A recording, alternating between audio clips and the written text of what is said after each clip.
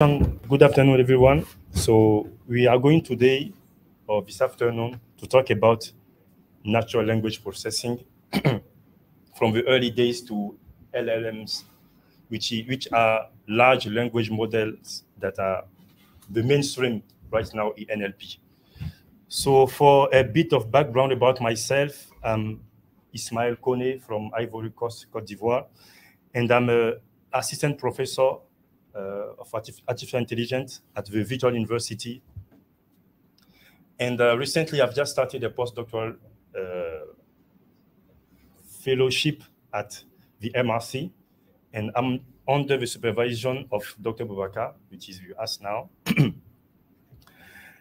And for today, we are going to first start by giving a definition of NLP, then look at some applications, and look at some milestones during the evolution of NLP. Then talk about some ingredients that are, for me, the key to the success of modern NLP. Then we are going to work through a practical example where we are going to do some coding, and then talk about some opportunities for African in the field of NLP. Okay, first, I start by a definition. So about NLP. So this is just one definition among many definitions, which is a subfield of AI that's aimed to get computers to understand natural language, like making your computer be able to understand language as human we are talking. So this is the main objective of this NLP. And this is not a very easy task. In fact, it's very difficult. And people have been working on it since the 50s. So, and also, when I'm talking about the human language in both forms, like speech and text, yeah. So text, today we have some better results, but the speech is a little bit lagging, it's more complicated. So now we are going to go through some applications to see what we can do with this technology. Yeah. Yeah. I didn't get. Yeah. Yeah, good question. Sign language. Yeah. It's also considered as NLP as well, because it's perhaps I would say so I say to get computer understand our language, because sign is also a language as well, even if we are not speaking, but it's a kind of language. Even some people are working on that, in fact. Currently, I've seen recently in a conference in Rwanda where there are some African, in fact, that are working on this, because, for example, when they go to hospital, some people, they realize that some people die, for example, just because people cannot understand what they are saying. They make some sign, but the other, for example, the doctor don't understand. They think it's another thing, and finally, some people died about it. So we're doing some work to make the language understandable as well. So that's a great question. So language sign also is included in NLP. So one first example is topic modeling, which is the idea to get the main subject of a big corpus of text. And as I mentioned, so as humans, sometimes we want to get information very rapidly, and we don't have time to read pages and pages of information. We just want to know what is the main point of the text. So in that case, the topic modeling can be a very good tool to help us understand the text before taking some time or further time to explore the text. And also, for example, we have some spell checker that we all have in our cell phones. Sometimes you are typing, as I was saying, you are typing some text and you make a typo, and you see directly a suggestion about the best word or the correct spelling of a word. So behind the scene, it is a machine learning behind the scene that is running on your mobile phone to give you the best spelling of the word you want to type, for example. So we have this. application as well. Also, we have the application of sentiment analysis, as I mentioned. An example can be, for example, a company that has a brand and they want to know what people or what consumers think about their brand. So they can try to get some data from social media, because this is where people express themselves freely, to have a kind of, I would say, unbiased, even if it won't be exactly biased, but we can say that in social media, people talk freely. So there you can have some better view of what people are saying. But getting all this data and reading each one of them to understand what consumers are thinking can be time consuming. So here we can use sentiment analysis, as I mentioned, combined with topic modeling, because when you scrape data, for example, from social media, you have many topics. So you must filter first to find which posts concern your brand. So then you can use topic modeling, for example, to identify the set of posts that concern your brand. Then, given this shortlist post, you can apply sentiment analysis to understand what is the polarity of people's views. Is it positive? Is it negative? Is it neutral? And then, based on that, you can make some decision about your marketing strategy and so on. So people are really using it right now for improving so the image of the brand. Also, we have the famous Google Translate for machine translation. So afterward, we are going to see how the Google Translate evolves through time when they add neural network, how it improves. So we are going to see this example later. Also, we have question answering, for which we have a famous example of ChatGPT, which is making the buzz everywhere now in the world. So this is also another task for NLP, among some other tasks. So I'm going to go through some other applications that I found very interesting. So this is, as you can see on the image, a work from NVIDIA. So you see the same person multiple times, and there is a language on top, and there is what the person is saying. So this program, in fact, allows to have a real-time multilingual online meeting. This is a very complicated problem there, trying to solve here. Let us, cut it in small pieces so that you may understand. First of all, someone is talking. So me, I'm from Ivory Coast. We speak French basically. So I start speaking in French, and you are in the Gambia. You are listening to me. There are some people, I would say, in Germany, they are listening to me. So what they build, in fact, here, they build an avatar. So it's not my face that will be seen. It will be an avatar first.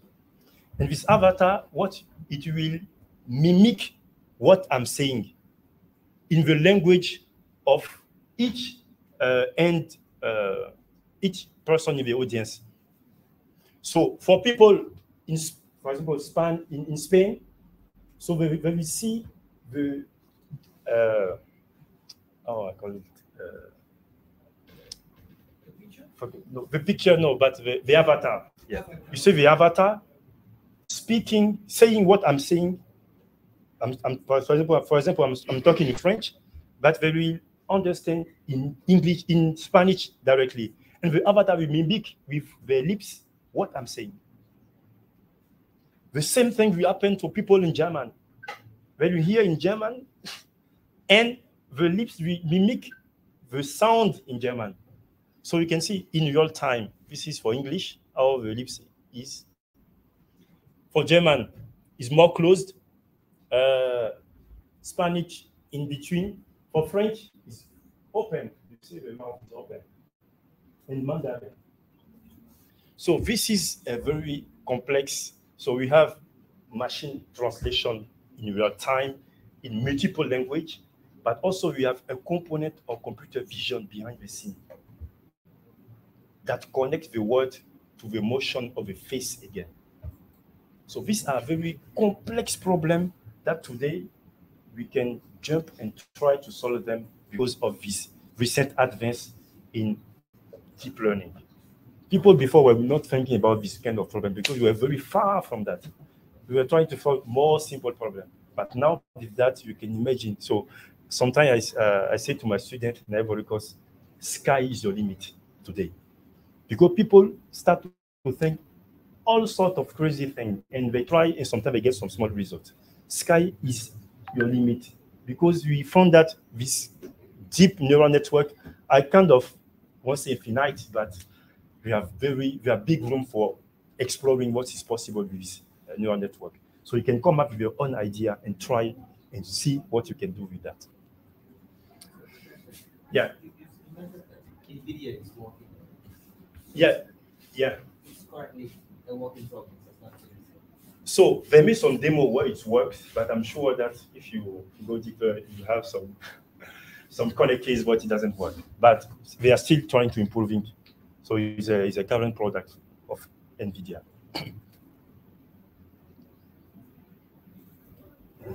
Okay, another application that I found very interesting. So let's just look at what's happening in our continent. Not to just look at what is happening in the West. So this is an application that's been by Nigeria. So, and the idea is, babies do not speak. Most of the time when they are not happy, they just cry. I was talking about this application of NLP for detecting birth asphyxia. So it's a work that has been done by a Nigerian, so someone in our country, in our continent.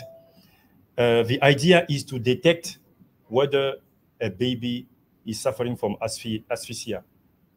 So because baby, they are crying, but we don't know exactly what's happening when they are crying. For us, it's the same sound every time. But there are some difference between what is happening to a baby. So he designed this application that uses NLP behind the scene to analyze the sound of the crying of a baby. And based on the sound, he can predict if he's suffering from asphyxia or not. So, and I say that I mentioned that this work has been recognized and get a grant to go to McGill University in Canada, where is improving this work.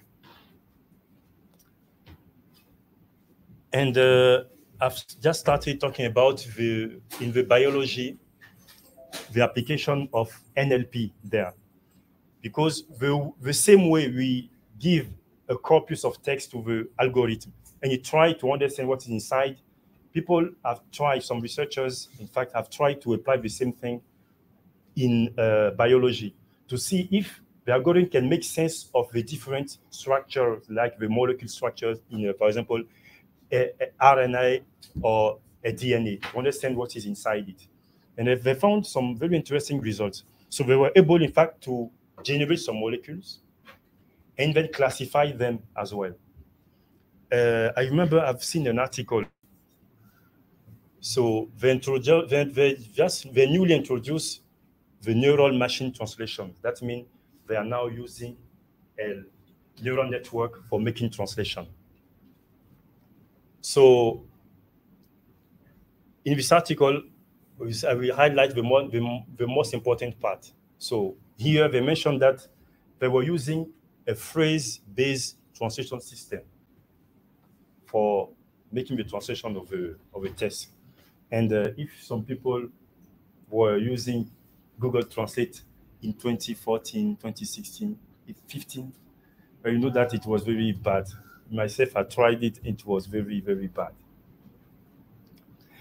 And using that, they use the LSTM neural network, which means long short-term memory, which is a kind of deep architecture of neural network. So with 8 encoder and 8 decoders layers. And using that, so look at the result. So it reduces translation errors by an average of 60% compared to the whole system, which was based on phrase, translation. So this was really one of the big milestones. And me, really, at that time, I was doing my PhD, and I noticed when I started to type some translation, I was like kind of screaming, "Wow, what's happened?" Like completely different level of accuracy. So this was the first time they introduced the neural network, and they, I would say, have a new level of translations. Sometimes I found that are better than for me as a, we say, learner of English and French, better than what I would think. Okay, so this is what I wanted to show concerning Google. And then more recently, in 2017, we have the introduction of, you know, that, what? The transformer. Yeah, exactly, the transformers. So the transformers comes in. And this is this architecture that very take the NLP to new heights. So now what you are seeing are very big breakthrough are based on transformers. So transformer is it's a new architecture. So a new way of calculating the different of calculating value through the data on the data to get a result. You can think about it as a function, because neural network, in fact, is by the end of the day is a function. You put some x inside it and you get some y at the end. So the transformer is a kind of f function that gives very good results. And now, after being a breakthrough in NLP, now people are even using in computer vision as well to get even better results. From 2017, we start to see the transformer, which is a new architecture or a new function for a neural network that I would say give us a better result, much better than what we have before. And it solves some of the challenges we were having using the traditional recurrent neural network. Because most of the time, all NLP-based models were based on the recurrent neural network. The LSTM that I've just showed from Google is a recurrent neural network, in fact. And the problem is with this architecture is that, as the name said, is recurrent. So it processes word one after the other. So this process was very slow, and the transformer came to process the whole data in parallel. So in doing that, they were able to solve the problem and even be able to solve the problem of what we call long-range memory. Because if you give it 3 phrases, the neural tend to forget what's happened in the first sentence, for example. So with the transformer, you are able to give much more longer sequence, and it's able to have, I would say, all these sentences or all these words in memory and be able to make a very good work at understanding what is inside the sentence or in the corpus. So as I mentioned here, the introduction of transformer allows to reach new heights of performance and take on more challenging tasks. So more difficult tasks now, you are able to use to do them with the transformers. And recently in 2021 and on, we have the introduction of what we call the LLMs. So in fact, they exist before, but they were not large. We just have language model before. But now we have this large language model. And one example of them is the GPT. You have heard about ChatGPT, but there's 2 components. There's the chat and the GPT. The GPT means generative pre-trained transformers. So this is the transformer behind the scene, in fact. So this model is what we call LLMs. in fact, the ChatGPT is not the LLMs. In fact, it's a derived, I would say, a fine-tuned model, like I would say a derivative model. So based on the GPT, they create another model that is what we know the ChatGPT, which has the GPT and what I call RLHF, which means reinforcement learning from human feedback.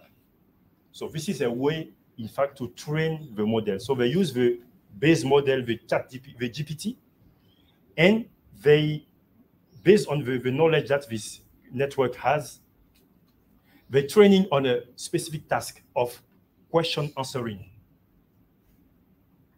And they do it with human. So you type a question, the algorithm try to give an answer. And then a person, a human, will kind of annotate the response to say it's a good response or not. And they make some kind of follow-up questions.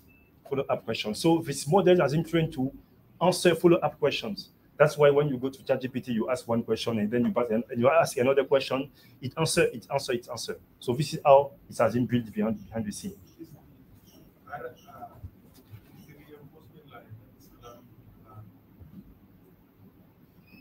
The reinforcement learning allows him to make this follow-up question answering follow-up. So this is the component of the reinforcement learning. But after we will see in the example, we will use a language model, which is the base, to see so that you may understand what is this basic model. It's a very simple model, in fact, but its strength lies in its scale.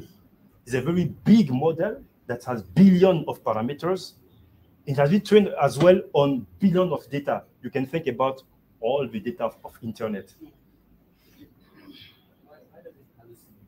What? Why does it hallucinate? How does it? Why does it hallucinate? Sometimes you ask it a question and then it gives you an answer that does not exist. Yeah, you know, as human beings, our work, there's always some room for improvement. So people are working on the isolation right now, how to kind of stop them. And even, for example, there's another problem of giving sensitive information, because when you type, you give him a problem or a situation. I remember I've seen an article, there's been some leaking data from one big company in the world. Well, you know, the employees started to use ChatGPT and they put everything about the code, you know, the internal code of the company inside, and they asked ChatGPT to solve the problem, the bug that they have. And finally, ChatGPT get this information. And people somewhere else were able to get this information back again from the ChatGPT. So these are some problems people are trying to solve. So this is an ongoing, you know, work. We have some breakthrough, but there are some limitation, and you have to work hard to overcome this limitation. And this is science. You know, science is always that. Like, you know, asymptote. You get close, but you don't touch it. In fact, so this is how it works. So we are trying to make better, but there are always room for improvement. Okay, so after talking about the transformer, oh, sorry. So there is no question. I can go. No more question. Okay. So here I want to highlight some of the main points for me that are key for the success of NLP. I would say modern NLP. And they are very important to many important concepts, basics, but they are very important to understand. The first thing for me is word embedding, or of word vectors. These are very important components, or I would say a way of thinking about words. Because before, people used to have a one-hot encoding representation of words. For example, you give to the algorithm a corpus, given a simple sentences. We are in IndabaX, Gambia. So each word, I would say in the sentence, repeat one time. So I can create a vector that has the size of the number of words in the sentence. And for example, for we, I will say it corresponds to a first index. So I will represent we by 1 and the other one as 0. All is 0, but the second index is 1, and so on. This is what we call one-hot encoding. So people were using this kind. Imagine if you have a very big corpus, a corpus of 20 words.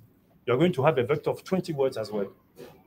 But it can have some repetition, so that can reduce the size. But this is how people were using to represent words and doing the different computation. But afterward, with the introduction of deep learning, they come up with this idea of word embeddings. And these are, from there, all the breakthroughs started. So we are going to come back with this concept of word embeddings. Then, for me, we have a better deep learning architecture. For example, Transformer is a very good architecture, which is a very good and important ingredient for the success of NLP. And then transfer learning. Transfer learning is one of the most powerful, I would say, concepts in this all deep learning, because it can save a lot of resource, time, money, and so on. So I'm going to go back a little slowly on this element.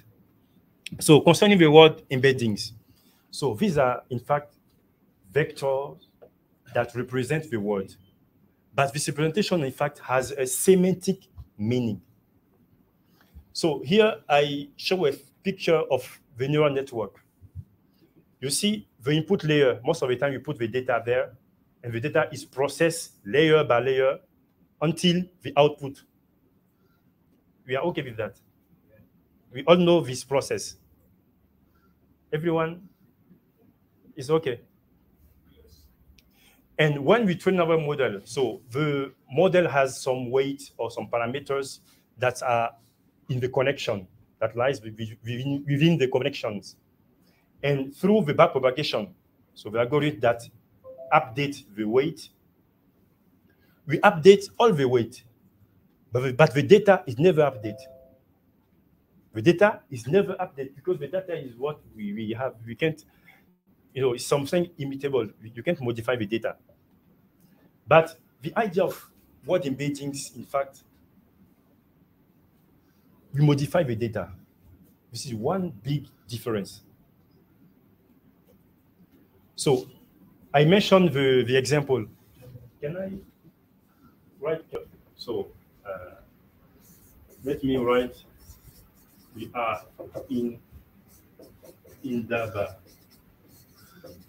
X, the Gambia. So this is my corpus. Okay, and I mentioned earlier, the way we represent it in the computer, we use what we call one-hot encoding. So if my whole corpus is that, I will decide myself.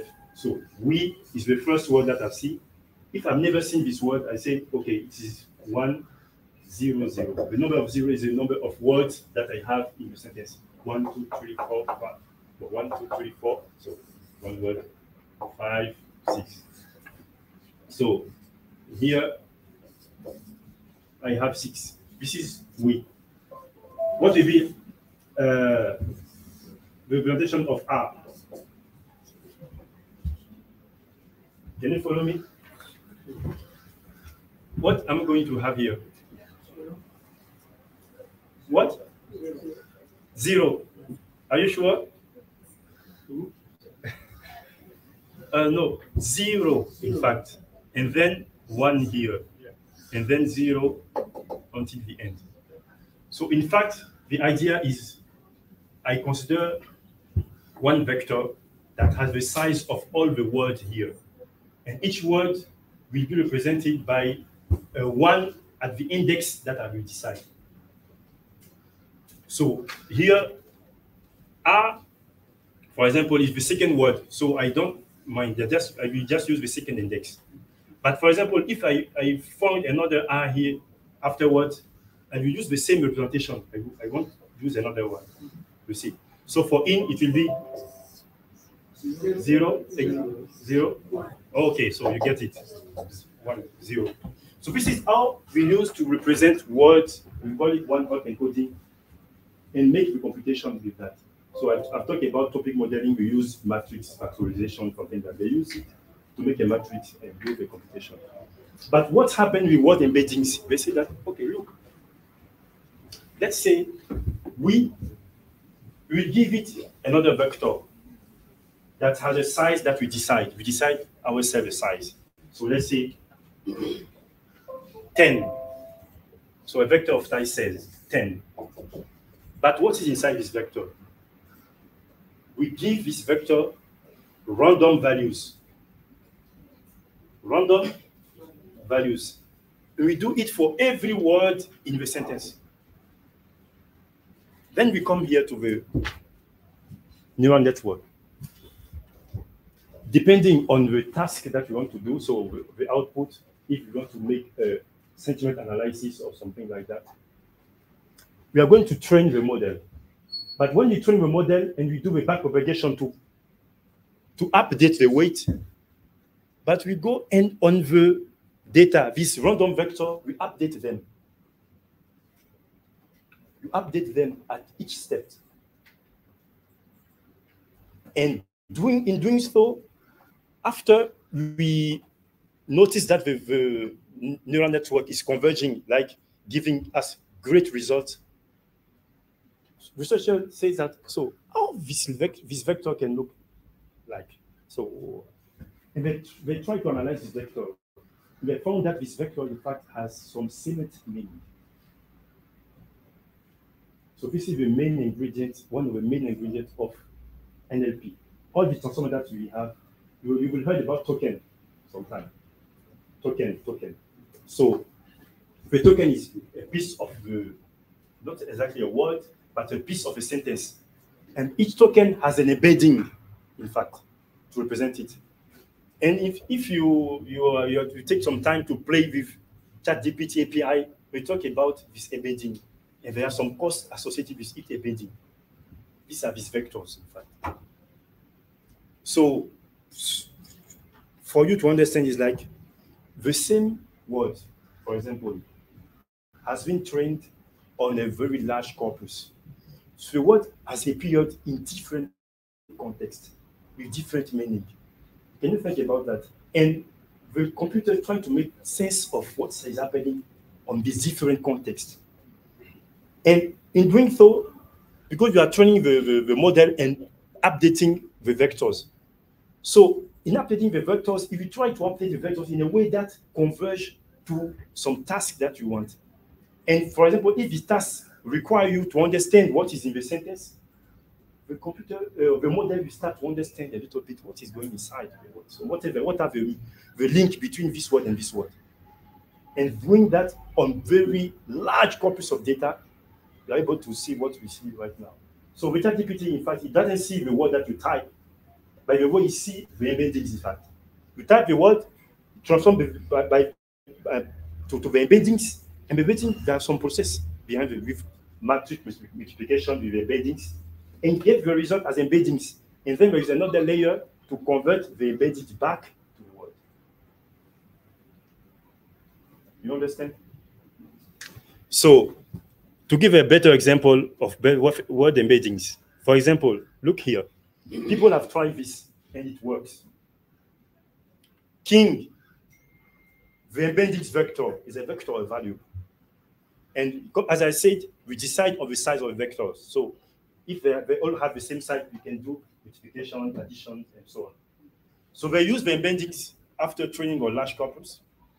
They use the embedding that represent the word king. They do minus the vectors, and the embedding vectors of women, plus man. They found a vector that is close to queen. You see? This is what researchers discovered and found that, oh, this is wonderful. These vectors are able to understand what's going behind the scene. So the vector has, in fact, a meaning, I would say, semantic meaning of the word, in fact. So a vector is what? Bunch of values. But these bunch of values are well calibrated to understand what we want or how we use this word, because it learns from the corpus that we give to the algorithm.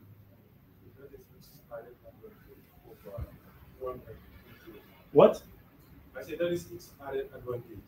Exactly. So this, because the one encoded is a dumb, if you are already use Panda, when you want to do one encoding, the name they use for that, pd.dumb. They use the name, they name it dumb. That means it's dumb. This representation is kind of dumb, in fact. But with this embedding, we have a better representation, and the word has a meaning. And using this word, we can do a lot of application, because the computer understands a little bit of our words, so you can understand what we are saying. Another example here, so that you can see better. I mentioned later before, we can give a size of 10, but most of the time you will see in your literature they use 255. So most of the time, or 124. So this is the size of this embedding, so they are very large. So how people were able to understand this?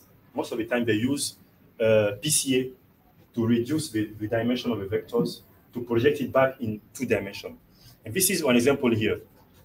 You see the vector friends. So these are words, because the corpus have some sentence with French, with German, with anything.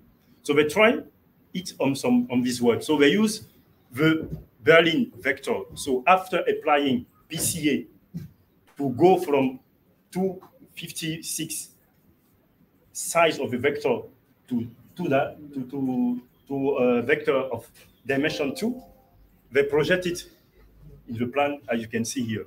So when you take Berlin vectors and you make minus Germany, and you make plus France, you see the vector you get, and you see the vector of Paris. You see they are close, because the idea is Berlin is a city, and I remove the town or the country where the city is, which is German, and I add the other country, which is France. It gives Paris. That means you understand that Berlin is the capital of Germany. That's why it gives us a capital of France. So that means, in fact, the neural network here, you understood what's going on. You know what is the semantic meaning of the city. You know that Berlin is not like another city in Germany. And Paris, the same. So this is one of the most powerful concepts in NLP. And all the things that you see are built up on this concept of embeddings. So very simple idea. We give random values to our vectors, but through the corpus, we update these random values and they converge to a kind of meaning, a vector that is meaningful and represent the world. Any question? Oui? Can you repeat? That? Google BAT. So Google BAT is like GPT, It's the same thing. They use a pre-trained model. I don't know which pre-trained model they use. And the training with reinforcement learning for doing the question answering task to get BAT. So it's the same process. The technology is here. In fact, if you have a local language here, Madenka or Wolof, you can do the same for Wolof. Yeah. The model is for Lambda. Lambda. Okay. So the base model is Lambda, the pre-trained model. Okay. The last ingredient is transfer learning. So transfer learning. So I can explain it simply by this sentence. Is the idea that you have a model and you train your model on the data that I named D1 for a task T1. And you want to use the same model for solving another task D2, given another data, D2, but the data and the task D2 and T2 are kind of close to the previous one. I mean D1 and T1. This is the idea of transfer learning. So I train my model for doing one task, and I want to use it for another task based on another data. But this data should have some kind of similarities. So you see the idea of transfer learning.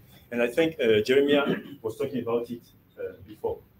And in fact, this concept has been discovered in computer vision, in fact. So it was computer vision, people doing computer vision discovered it. And then people apply it in NLP, and they got very good results. Do you know how we transfer the learning of a model from one task to another task?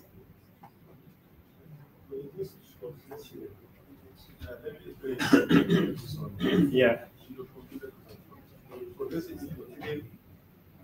Model, let's say one model for images. Yeah. Let's say for able to detect laptops. Yeah.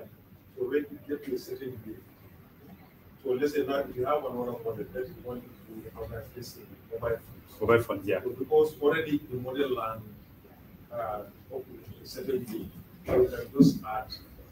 you can just use that transfer line to be able to add the mobile phone instead of recreating the Good. So the idea is just like if you learn something, yeah, before if you want to add, if you want to learn another thing, there's no need for you to reset your entire grade properly. Yeah. So that's a great answer. Did you get what he said? Yes. So he mentioned that if you train a model to recognize a laptop, so you build a model is able to recognize a laptop, and afterward you want to recognize, for example, a mobile phone. You're not going to start again from scratch. You can use what you have learned from the model. You can use the previous model to learn how to recognize a mobile phone. Because ultimately a dot is a dot, a line is a line, shapes are shapes. So, yeah, so this is one of the most important thing here. In fact, what's happened is that researchers look at the network. They found that the first layers of the network are able to detect what we call general features, like line, dot, corners. As you know, you can use any shape. You can divide any shape into smaller, simple shapes. For example, a basic example, we can decompose any shape into small segments. We are okay with that, small segments.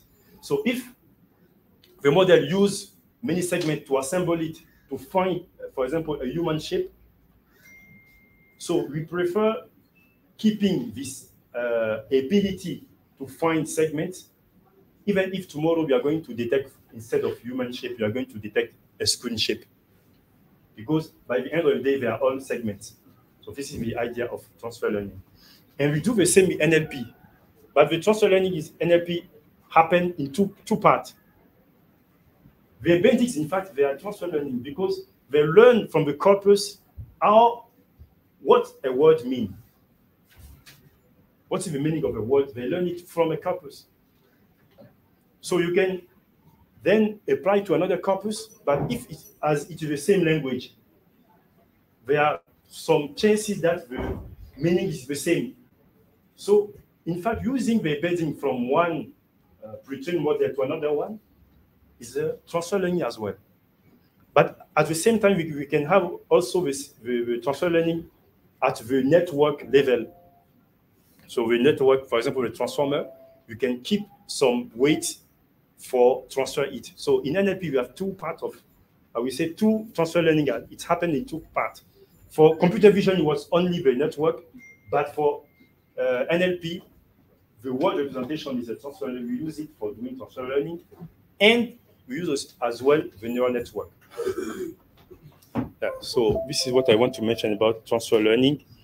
And also, for example, it allows us to what we call fine-tune the previous model to get a better one. An example is ChatGPT.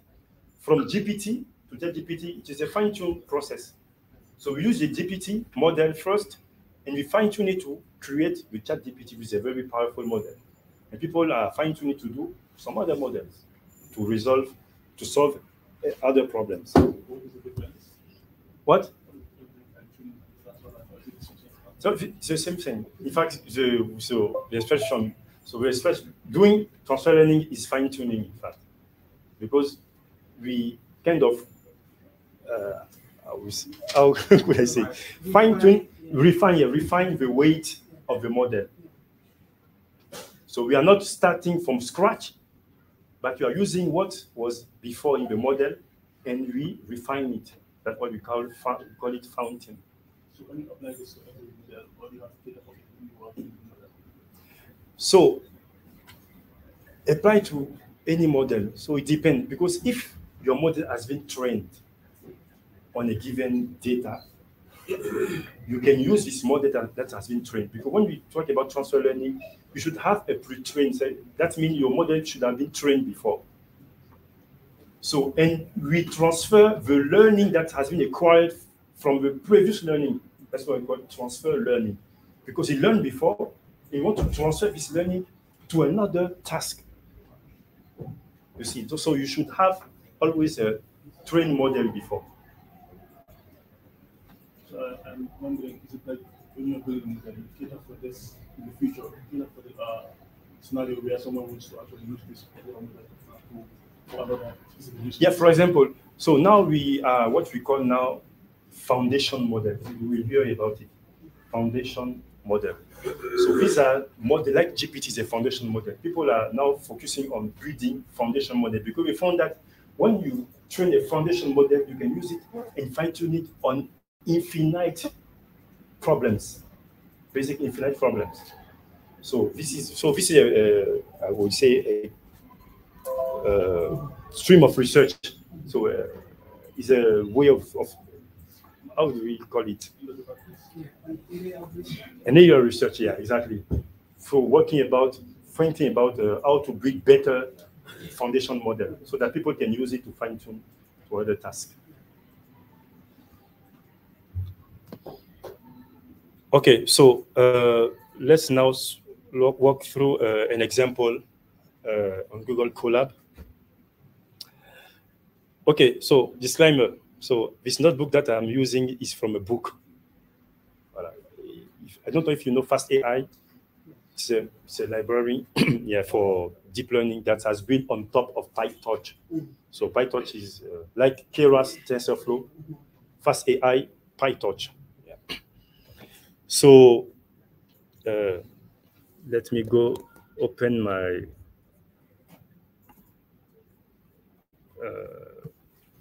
here. We are going to go through different steps in order to make, I would say, a sentiment analysis.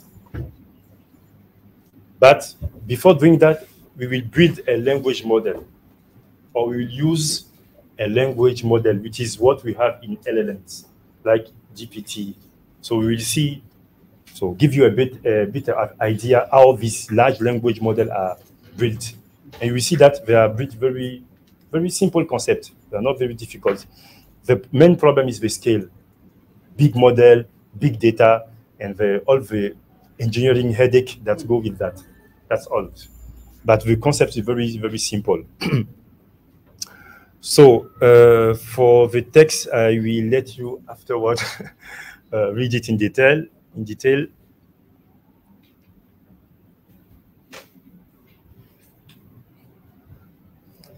So perhaps I think we can look at these sentences that are very interesting. So the language model, which is the main foundation here. Because when we want to do sentiment analysis or any task on NLP, the first thing is the language. So we want to be sure that the model can understand the language. this was the main motivation for people to create what they call a language model. Because before these neural networks, so people were just jumping and trying to solve a problem, find some pattern with a sentence, doing, for example, the one in coding, things like that. But when doing these neural networks, people start thinking about, what about trying to get the computer understand our language first? And then if he understands it, we can ask him to do anything, because we speak through our language. And if he understands our language, so we can give many orders and he'll be able to respond to what we want. So this is the idea behind the language model. And I will say, to summarize, the question comes, how can I train a language model?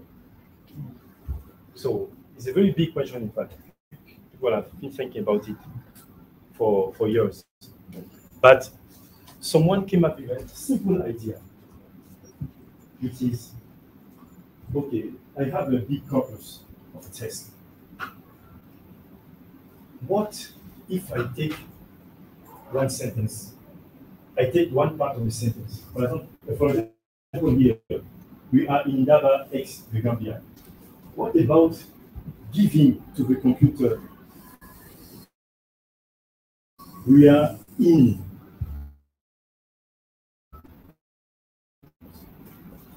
That's it. This is not very easy, even for human, to give a very good word. It's not easy, in fact. But we try to learn to train a computer to do this task. It's a simple task. So the first time we tried it on the whole Wikipedia English text with database. Can you imagine the whole Wikipedia data? So give a chunk of words. Imagine what is the next word. For example, in our case here, it should be IndabaX. But the computer can answer the house or the, for example.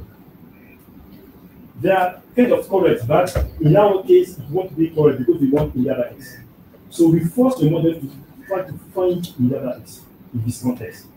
We are going to give him another sentence again, and the same thing. The same thing. So you can imagine on millions of sentences. And by the end, we try to use this model, giving him some piece of words and ask the model to give some following words. We found that the model was able to give reasonable sentence, even if it is not correct, but the grammar structure is correct.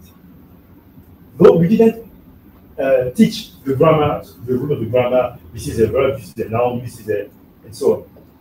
But the model was able to give very meaningful completion of the text.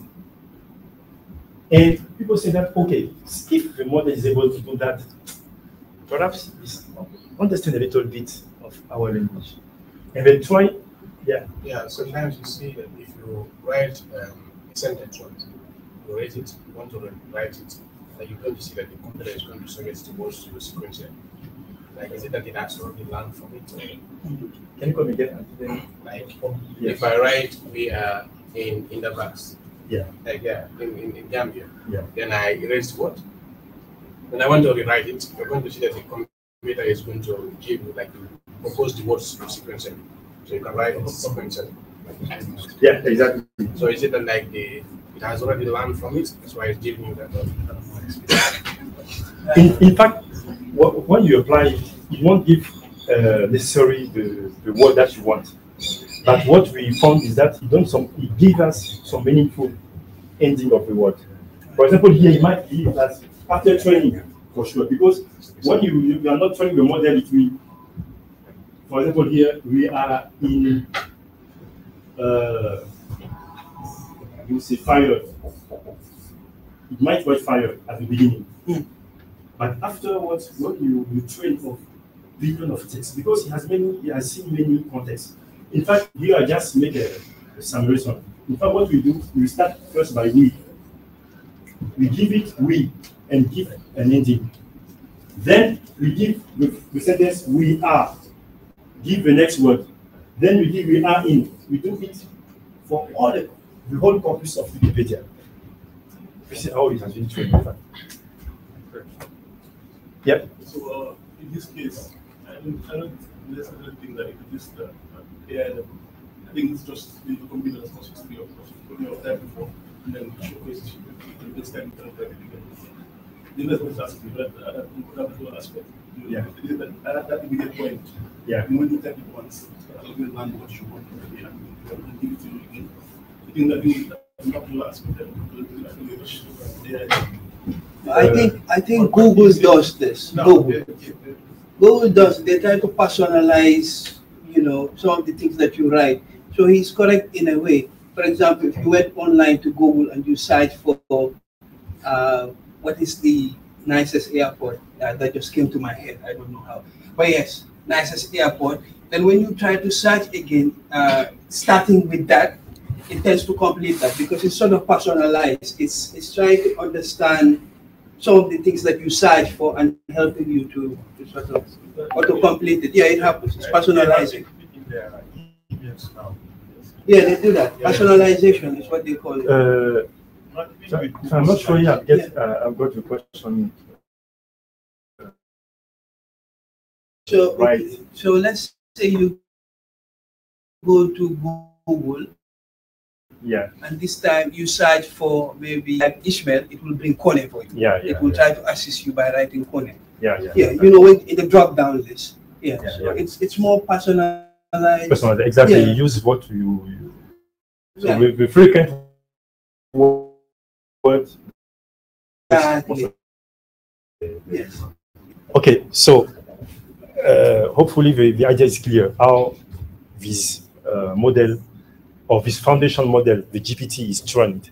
So basically, this is the way it's trained. Given a sentence, try to guess what's the next word. But the idea is we want the computer to give some next words that are meaningful, not just rubbish, no, just random words. And in doing so, this computer or this algorithm gets some ability to understand our language. And given this model, we fine-tune it for another task. And in fact, the guy that came up with this idea, it was in 2018. He tried to apply it for sentiment analysis, and he set the new state-of-the-art performance for that, because they used some other methods before. But using this approach, he was able to beat the state-of-the-art and set new state-of-the-art performance for sentiment analysis. And it was then, this year, 2018, that people start to rethink every task as first language model, then fine-tune for your task, not just trying to attain your task directly. So here, so this is, for example, here, the main process. So the model has been trained on wiki test. So to build a language model, which has one ability, just one thing. Give him a bunch of words, it will give the next word. Nothing more than that. Then what he does, he trained the model, in fact, on a data set of movie reviews. We call it the data test IMDb. And the idea that this guy said, he said Wikipedia is a very general task. But, for example, the model is not used to the kind of test that we see in reviews. So he said that instead of trying to do a sentiment analysis directly, try to make a fine-tuning for reviews kind of text first. So try to predict next word in the context of movie reviews instead of the context of Wikipedia document. You see the difference? So he make a first fine-tune to make the model more used to the context of movie reviews. And then using this fine-tuned model, he trained a classifier to identify the polarity of the review. Is it positive, like the consumers are happy with the movie, or is it negative, or is it neutral? So this is the main idea, the main steps for that. So for the text processing, so I think you can read it later, but there are some very important details, in fact, to understand what's going on, because I've talked about the notion of token. Yeah, tokenization. So sometimes there are words, so we split the whole corpus in words, but sometimes they are not words, they are what we call subwords. Because, for example, in English, we have this suffix, I would say, less, speech less. What less here? You have many words. Top less. Top less. Pay for example, less. so if we can split this word between top and less, or Pay less. pay and less, so you can get more structure, you can expose more structure of the corpus to the algorithm. So that's why sometimes people use what we call subword tokens. So it depends. So the token, there are a whole bunch of research on the token. And in fact, this is the part where linguistic, in fact, can come in and input the knowledge domain. Because each language has its own structure of words. So given the language knowledge, you know how to better, for example, split. Because the example that I just gave for speechless, for example, for someone that knows English, you know that the less has a meaning and speech has a meaning. And when you put them together, it means that. But if it's another language, perhaps this won't be necessarily the same thing. So for each language, we have some way of understanding the structure behind each word. So that's why, for example, doing the tokenization, in fact, is an area of research. People are researching right now. So if, for example, we try to do it for our local language, for example, I'm sure that none of what we have in the West will work good. We should have some people that know better the language to know how to better split into pieces that are meaningful for the understanding of our corpus. So this is something very important. So we have a tokenization. When we do the tokenization, we get what we call a kind of vocabulary. The vocabulary is basically what I showed you, like one hot echo. But the difference is that for each one, we will give a vector, what we call an embedding vector. We give for each one an embedding vector.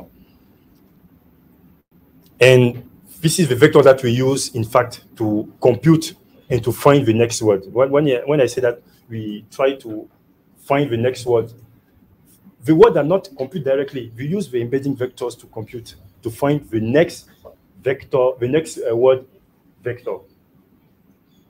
You get the meaning? Okay, so after doing the tokenization, so you will get the time to read it, because I will share the link. So this is, for example, an example of tokenization here.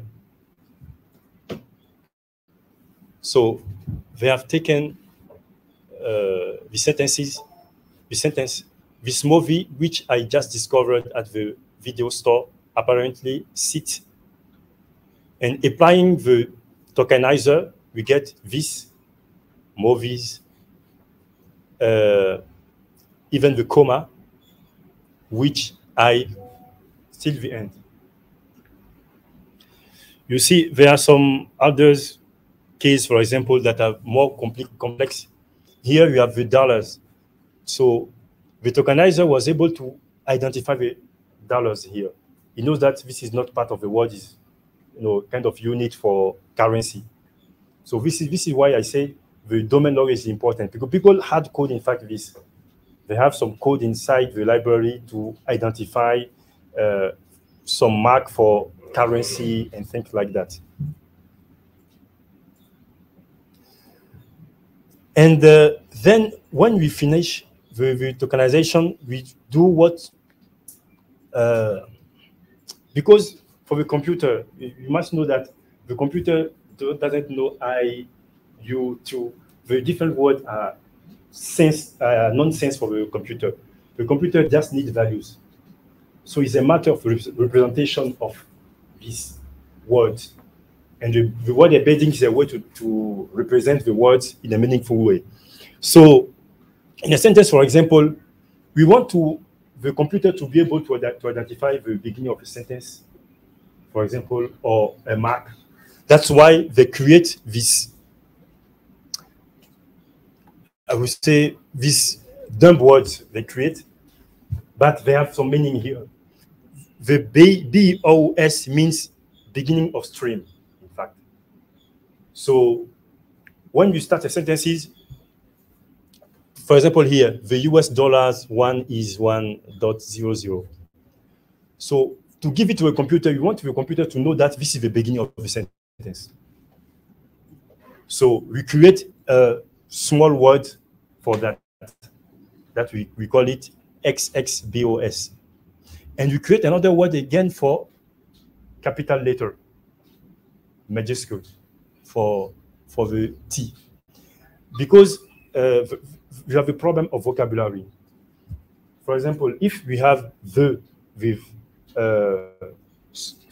capital letters and the without capital letters, there will be two different vectors for them. But you should find a way, because for us humans, we understand that they are all the same. But the difference is that we are starting a sentence. So in order to encode this in the computer, they come up with this idea to put, first they put all the text in lowercase, and for the beginning of sentence, they use this word XXMAG, so that the computer will know that this letter is in capital letter. So this is some way of encoding things like, I would say, punctuations and other things that we find in our text. So given that we are able to, so these are some kind of words, even they have some unknown that indicates that the word is unknown, because you train your model on some vocabulary. But what's happened if you give him a new word? What will happen? So there's a way to encode unknown words, for example. So these are, the details that all these big models deal with behind the scene, in fact. And yeah, so let's go.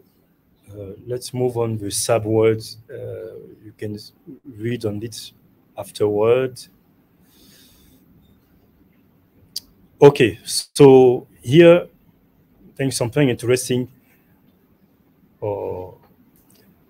I would say basically here is the mapping. So as I mentioned, so each word will have a representation, a vector that represents this word. But also we create a dictionary of index, like this one. Like the index one means this word, and this word, this is the vector that represents this word. So we create this kind of mapping for each vector. For each word, we have an index, and this index, in fact, it will point to a big matrix, where each line in this big matrix is an embedding vector. So this is let's say word 1, word 2, until word n. And you have here an embedding, and we call it E1, until En. So we have some index. So W1 can be, in our case here, the word D. So we have a kind of mapping to find a way to go from the word to the embeddings and the embedding back to the word. As I mentioned from ChatGPT, I said that the ChatGPT didn't see the word you that you type. It will see through this mapping the embeddings. It will do the computation on the embeddings. When we find the final embeddings, it will go again to this matrix to find back the word and show it to you. We say how it's happening behind the scenes. So we should have this mapping. It's very important to have it so that we can move from, I would say, the computer representation of the word and the human representation of the word. Okay, so when we build this matrix, then we say, so you can look at it afterwards. So these are some, I would say, some methods that are inside Fast AI that allow you to process the data very easily and have a visualization, a very interesting visualization of the data. And yeah, I think this is the part where it's becoming interesting. So you say LM data loader. So this is the language model data loader. So it is a class inside the library that allow you to load some corpus for building a language model. So hopefully you will go through a notebook, because I would say all the data has been written, so it has been well written, and I think you won't be able to have a big problem. So I will move.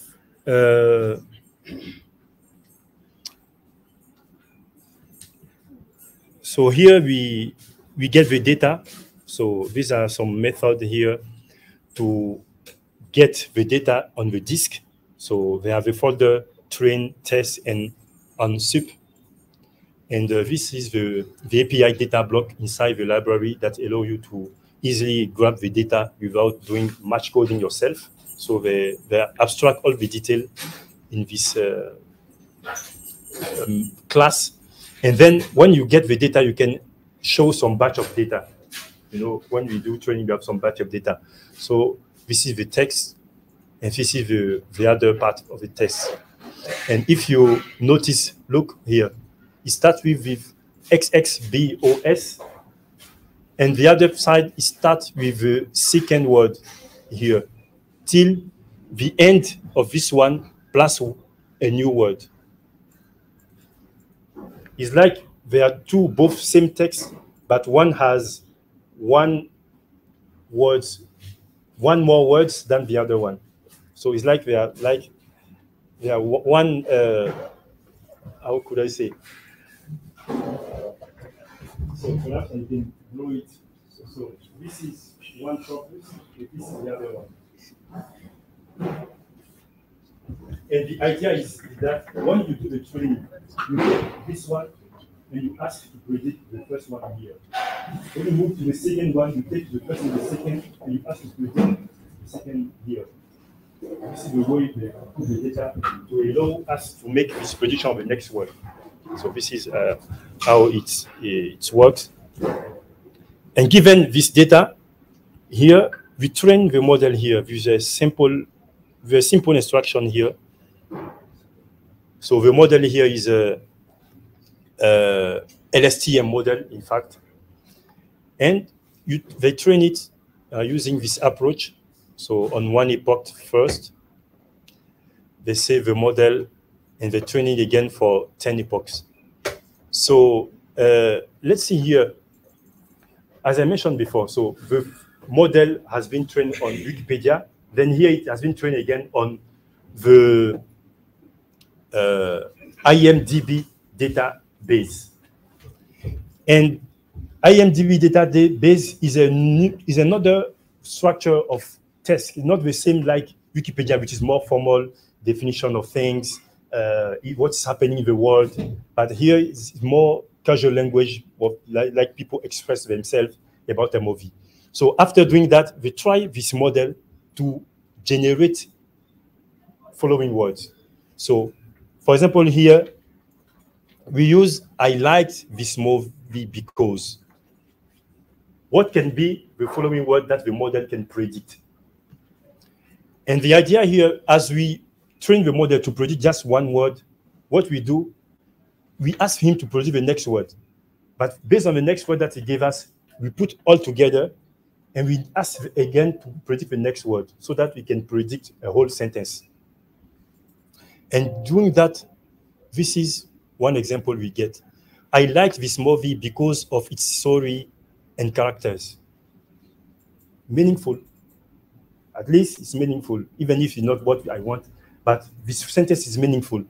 And it continues again. The storyline was very strong, very good, but for a sci-fi film, the character, and it's gone. So it's like now the models understand what's going on in a movie review. You know, when someone likes a movie, what are the main reasons that makes someone like a movie? And it is giving some kind of reasons. So we tried 2 times. So because it is kind of generation, it's kind of random. So it will change each time you ask him. So we ask him again, I like this movie because I like the idea of premise of the movie, the very convenient virus, and so on. So you see, the model, in fact, is giving some text that is kind of meaningful, in fact. And based on this model, we ask the model now to detect if the review is positive or negative, the polarity of the review. And with that, so now the data set looks like that. You have a review here, and then you have a category which is negative, for example. And here it is negative, again negative. So, and going forward, we train the classifier now to detect if the movie is negative or positive. And we get an accuracy easily, 1 epoch of trainings only. Only 1 epoch of training, we get 92% of accuracy.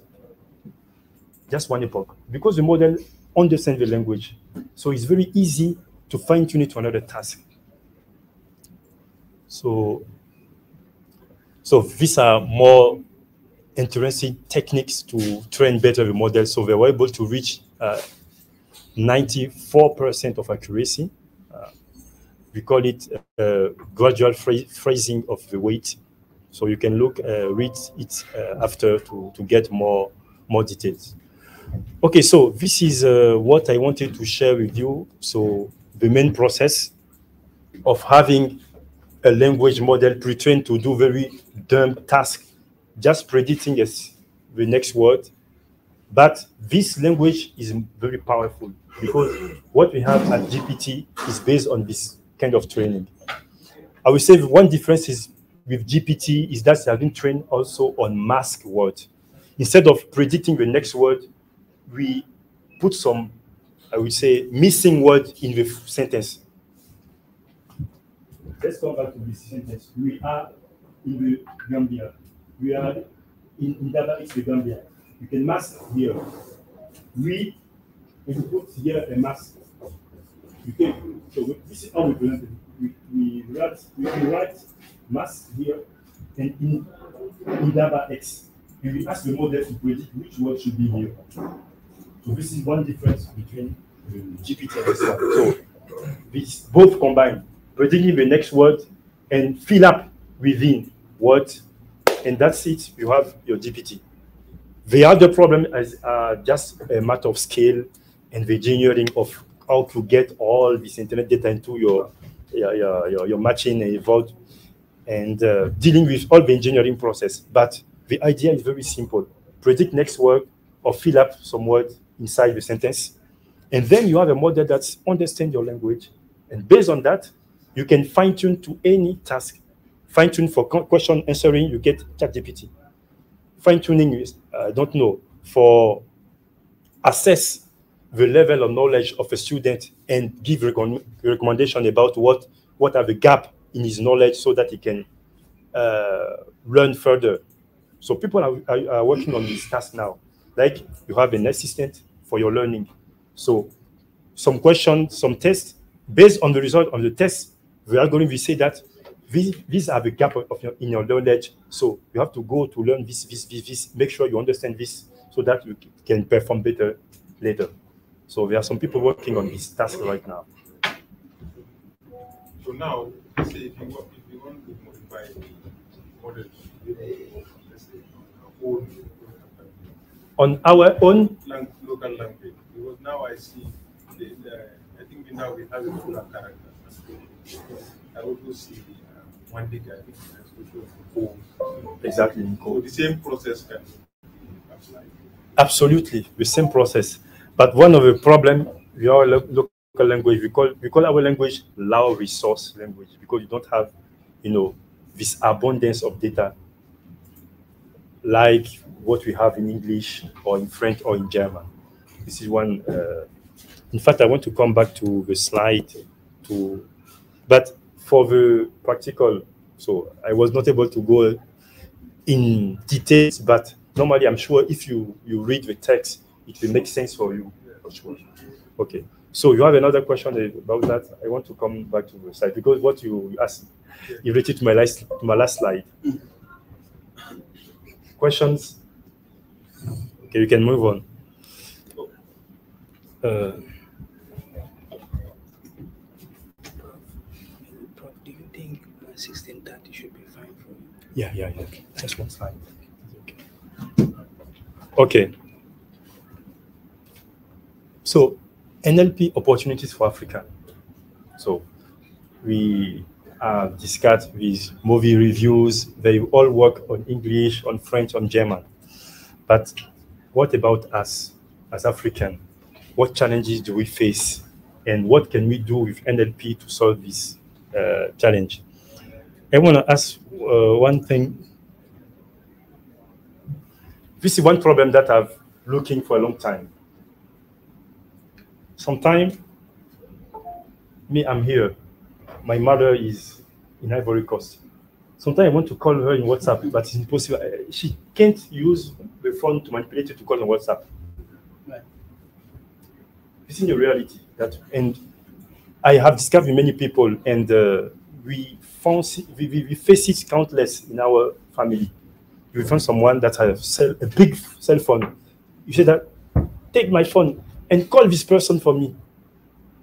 Have you witnessed this? Okay, so I'm asking you a question. What can you do with this technology to help our people to better enjoy, in fact, all the outcome of this, I would say, breakthrough technology?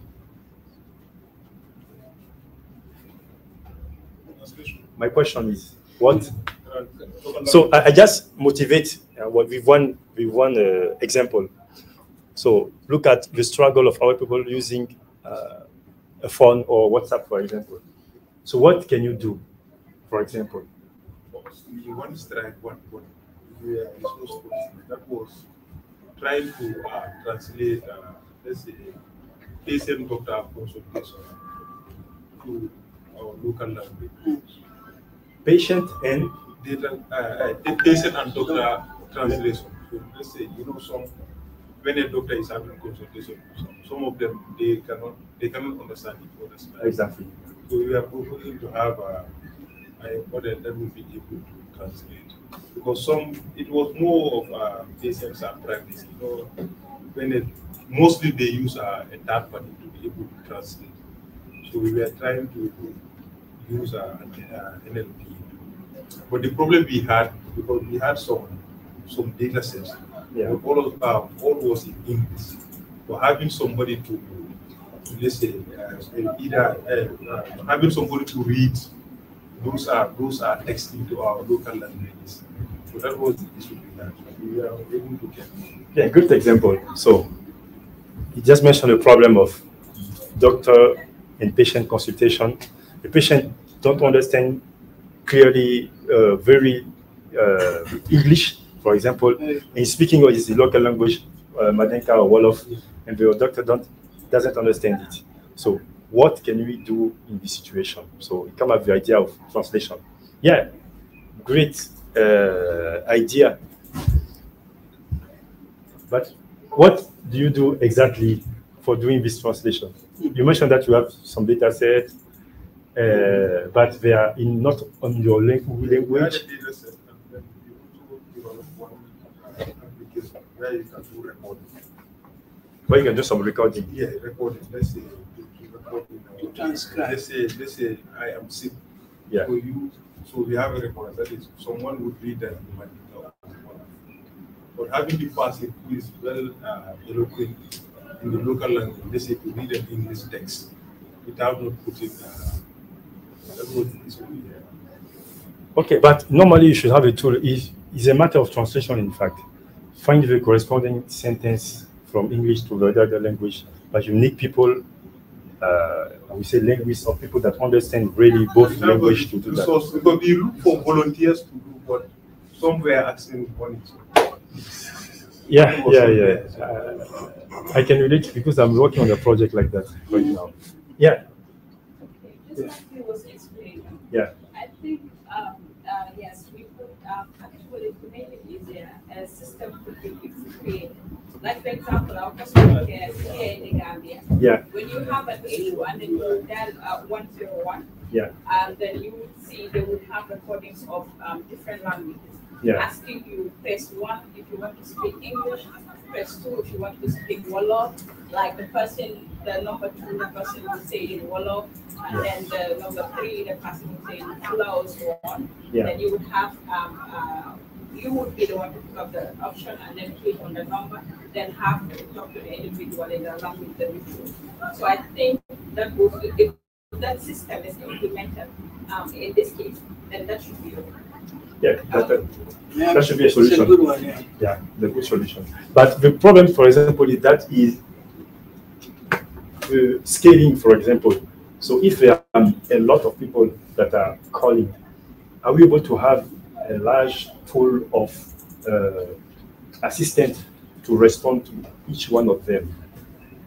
It just depends on the system organization, how people come up with the system. Okay. Yes. Yeah. And you would get used to it with time, maybe. Come again, I didn't get I said once the system has started, yeah. yes, so people would get used to it. Like we will have the understanding that not everybody could be attempted to at the same time. Okay. Maybe that's Yeah, it will be like That was this complainant system. A company management system. Yeah, Okay. meaning mostly it's for, let's say, this regulatory bodies. When people have issues with this GSM. So normally the process it takes almost an hour. So mostly having kind of an assistant. Yeah, but that data is always a problem. Okay, but let's come back to that. Yes. So, what in my HTI class, we came up with this idea of having like a modern phone. A modern phone book. Yes. Yeah. But we have this common problem in the Gambia where our elderly people, they cannot, they struggle to find the contacts. Yeah. For their phone because they don't understand it. And Yeah. they don't understand it. So we are saying, but they can speak. They have language to speak. Why is it that this actual app translate this language that they can speak into what the phone app understands? So we didn't necessarily go into the implementation, but we came up with the idea and the idea. So what we did was just the app just has the transcription feature that transcribe when they are saving the contact and when they are starting contact. So just the idea is just to make use of course, to translate any language to English. Okay, so the idea is, for example, if someone wants to retrieve a contact in the phone, they will be able to talk in language. Talk with their Local language, yes. and the phone will Translate into English or whatever it is in the story. And when they are trying to see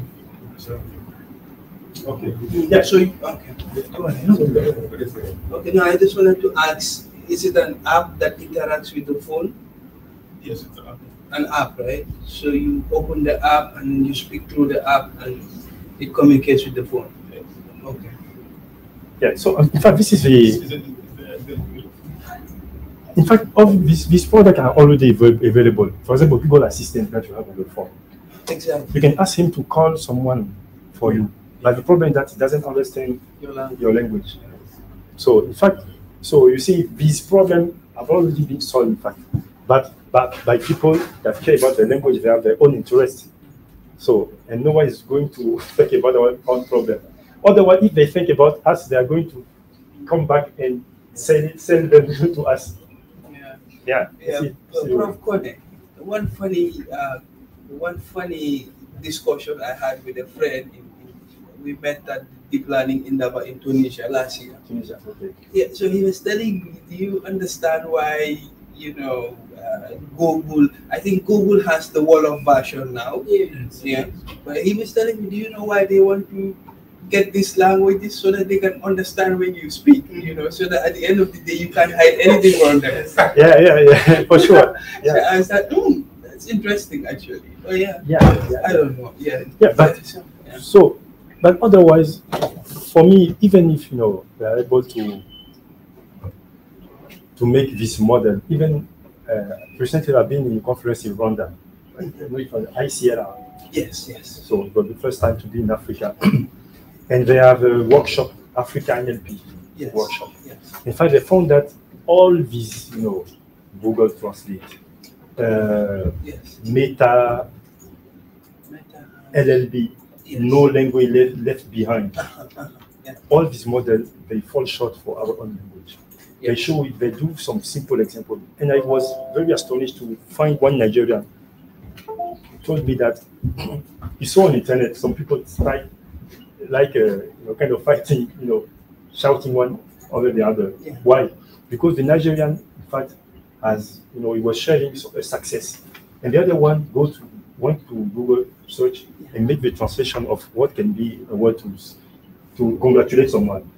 But the translation was very wrong. And it means something opposite. Like, I saw that. And when he saw that, so they started to fight over internet. Yeah, I saw that. Why? Because they were using Google Translate for that. So this Google Translate, they are kind of, I would say, doing some buzz about breakthrough for African language, but in fact, the work is very, there are some room for work to improve. A lot of work. Yeah, a lot of work to be done. I remember one of my professors who told me so let's say when he takes a language, let's say English, and he convert it into French, the same text, and then he convert it to German, and then so before it will get to the last language, then if you convert that to the language you started with, you see it completely. Exactly. We have some notion of bias. For example, when you say nurse, automatically it's female. When you say doctor, automatically it's male. The people they try this. They try this Google Translate.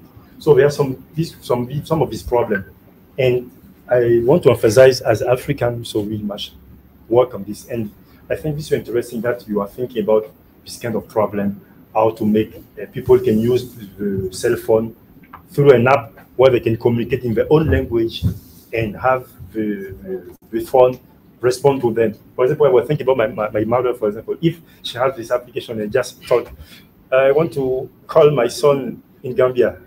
And then our team of this, very easy. Even for agriculture, this extension as farmers.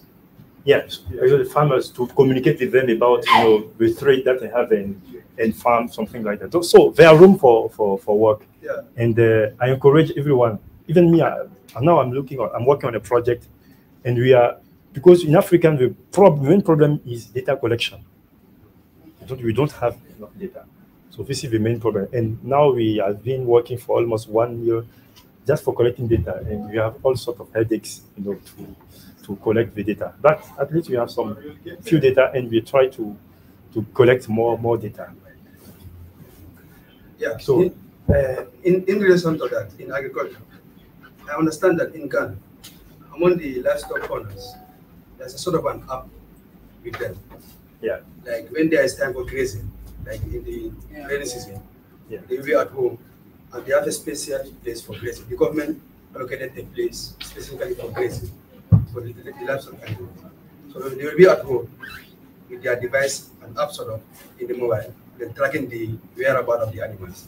Wherever the animal goes, whatsoever danger the animal might encounter, they will be with the device and tracking the animal. I don't know whether that is associated to AI or it concerns AI or artificial intelligence. So I don't know if they put some devices like to locate them, to track. Sometimes they have they put sometimes they put something on the neck of animals to track them. So I would say this is not AI, but we can use it to do more interesting things. For example, like AI, you can start with pattern of emotion, so that in the season they tend to go this way or looking for these things. So there are many interesting things you can do differently because these are very good data about these animals and the pattern, how they live. You can do many, many interesting things with that. So, more questions? We are running out of time. Yes. So, Yes. minutes. Okay, so if there are no more questions, so thank you for your attention. Thank you. Very interesting session. Yeah.